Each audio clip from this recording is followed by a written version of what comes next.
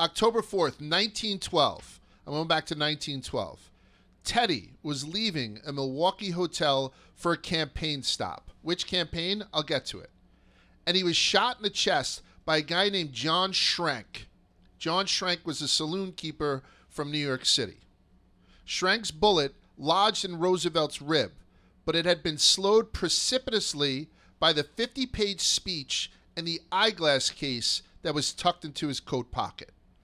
We've seen this 1,000 times in movies. Oh my God, it hit the lucky dime. A classic trope for... Yeah. It hit my cell phone. But it happened to Teddy Roosevelt. A 50-page notebook, small notebook, and an eyeglass case slowed the bullet down, and it lodged in a rib that was directly in front of his heart, by the way. Okay? That's luck. Okay? And Schrank was originally looking to shoot him in the head. So he had his pistol raised higher.